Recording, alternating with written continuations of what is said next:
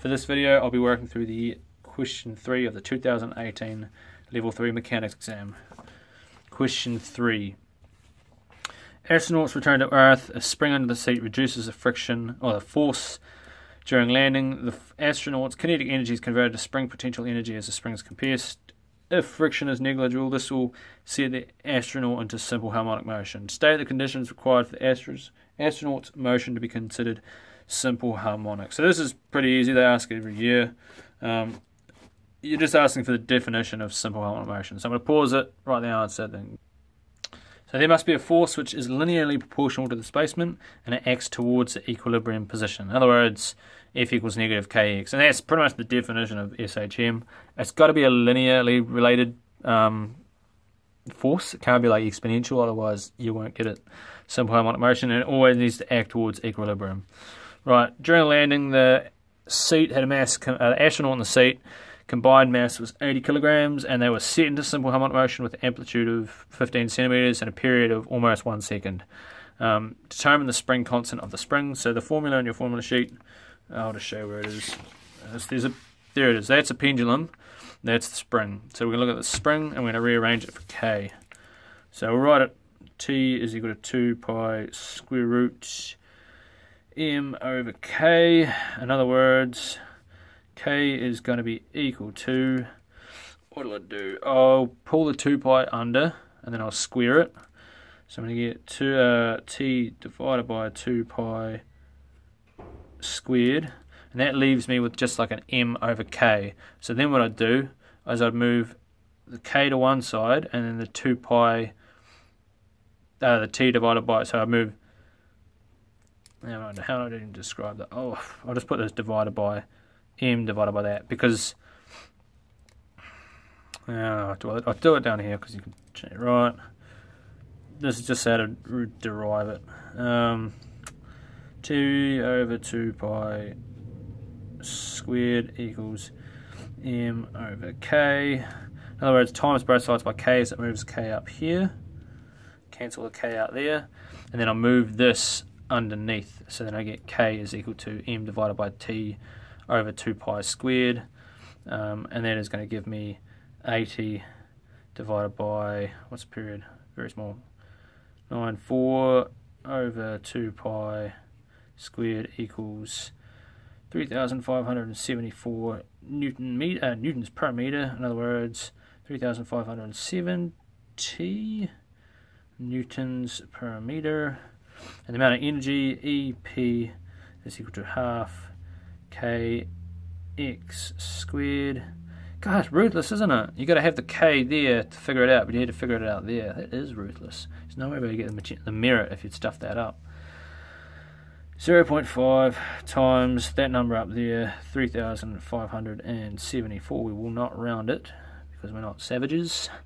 Times 0.15 squared, because that is the amplitude. That's the maximum displacement of the spring. That finds out the max energy, and that is 40.16 joules, which is reasonable. 2 joules. I round it up to 3 SF because there's 3, there's 3, there's 3. The minimum is 3. It needs to be 3. Right. Click over the page. Using a reference circle, or otherwise determine the velocity of the astronaut when the astronaut is 10 centimeters above the equilibrium position. So 0.1 meters. Assume the motion is undamped. It's kind of nice they put that there. Otherwise, I'd assumed it was a damped. No, I wouldn't have. It's always undamped. Right. Especially at level 3 physics. That is 0.1 centimeters ish. This is going to be obviously the maximum amplitude. You should know. Should by know how phasor diagrams work ish. So here's where we start. It's kind of the same as polar coordinate systems. So this is where you start, and the phasor rotates around. So 0.1, the phasor would have started here. In other words, it's basically a big pointy arrow. We're looking around. Yeah, that's in line with that. Yeah, it's in line with that. So here is phasor arrow. That's where it is, right there. And what are we going to assume? Start at equilibrium. Start at equilibrium, if I can spell that correctly. Right, there are two ways to go about this. I'll talk through the second way when I'm done, and I'll do it the first way. Both are probably just as time consuming. Maybe my way is a little bit more time consuming, but I'll show you probably the harder way, and then you can do the easier way if you want. But it's always easier, or better to show the hard way. Right, so if I'm starting at equilibrium position on my formula sheet, this is when you start at equilibrium, because sine starts at 0, which means the position is a sine theta, which is just omega t, because omega t is, move the t over there, you get theta. First derivative, second derivative, there's just a nicer, neater way to write that. Right, so we need to find out, okay, we'll just write it in. V equals A omega cos omega t. What do we got? Amplitude is equal to 0.15 meters. The angular velocity is equal to 2 pi over the period, which we have, and we don't have the time that this position occurs. So we're tough out of luck. We need to find the time that this position occurs. So we need to basically use y is equal to a sine omega t, rearrange for time. In other words, y over a is equal to sine omega t. In other words, time is equal to sine inverse y over a divided by the angular velocity, or angular frequency, because it's not really a, yeah, it is, it's angular frequency. Right, I'm going to write this in, so there's going to be equal to sine inverse, let me see that, and we can, 0.10, because it's a position, divided by 0.15, divided by 2 pi over, what was the period, 0.94, and that gives us 0.109 seconds. You needed to change your calculated radians. If you didn't change your calculated radians, you had a bad day. I got a real wacky, I got like 6 seconds. I was like, that's not legit, because that means I've gone around like more than 6 times, and it turned out calculator was still in degrees from like the previous couple questions. Got to be careful with that. So this is the time. Sweet, now we can just substitute into our velocity formula.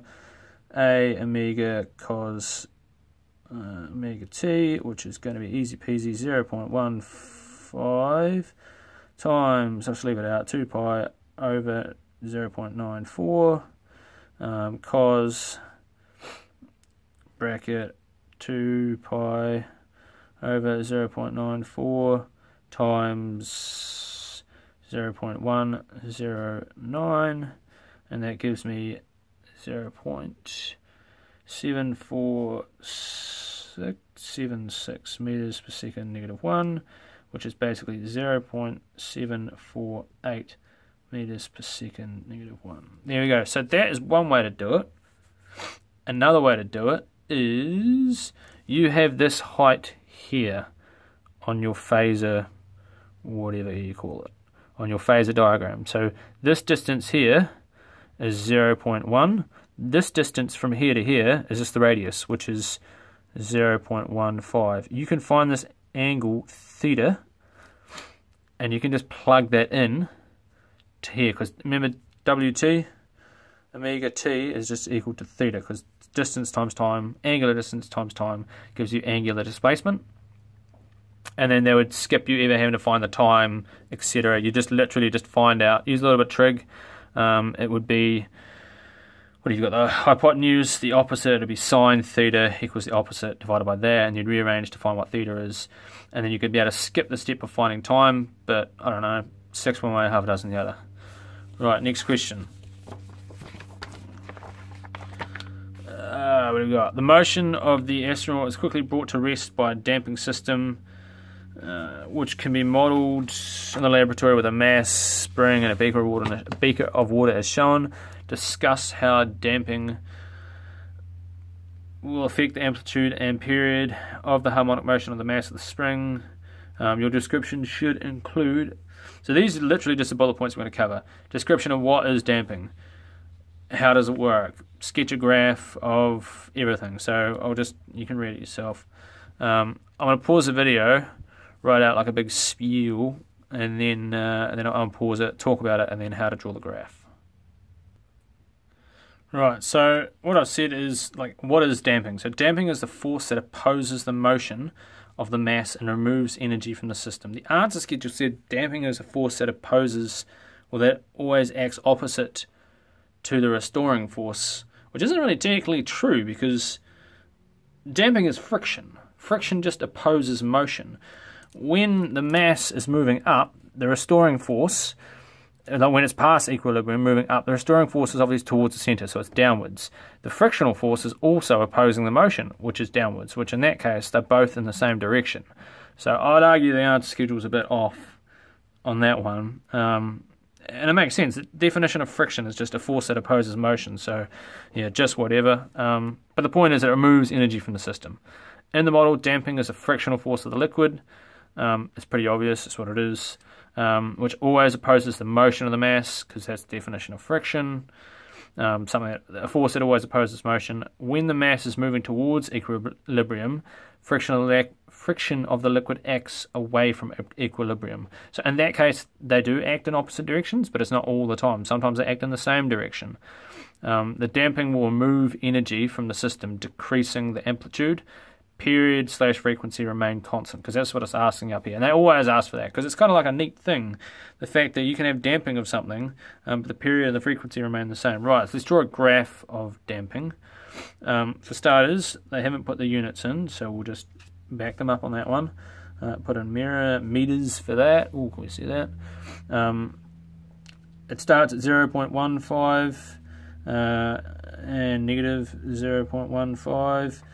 We'll chuck in some periods, so we'll make that 1 period. I'm going to use a ruler actually, because you should be using rulers if you're doing these exams. Whoops, I'll just make that. I'll check that as 1 centimeter. I'll make it every centimeter.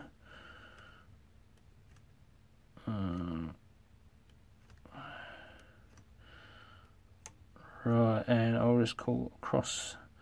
This is just going to be 0.94, and this is T1. This is T2, T3. This is 1.88. This is 2.82. T4. Yeah, I only really need 3. That's really all it is. Now what we'll do is we'll draw in our damped lines. So we'll make these sort of exponential decay lines. Oh, it's not that exponential, but whatever. I'll flip this sort of sideways. I'm very artistically challenged, so try and make that neat if I can. Close enough. Right, and I'll start, where do I start? Oh, I'll start at the top. So if I'm starting here, means I need to cut the axis here. My maximum needs to be in line with that one there. Basically, I need to, if I start at the top, I need to be back after 1 period at the top up here. So when I come down, cut through the x-axis, down to the bottom, cut through halfway through again, and then I want to be right above where I've started. So that's 1 full cycle. I start at the top, I end at the top, 1 repetition of the pattern. Again, I am going to, what I'm going to do, I'm going to cut through there, and I'm going to cut through there. I'm going to end at the top, so in line with that, cut through the half of there again, and I'll just continue it because I'm on a bit of a flow. There we go. Oh, am I doing this neat? I hope I am. Oh, I've sort of stopped my decreasing. I might just tack that down a bit. I'm just trying to squeeze this. Yeah, that'll do. There we go.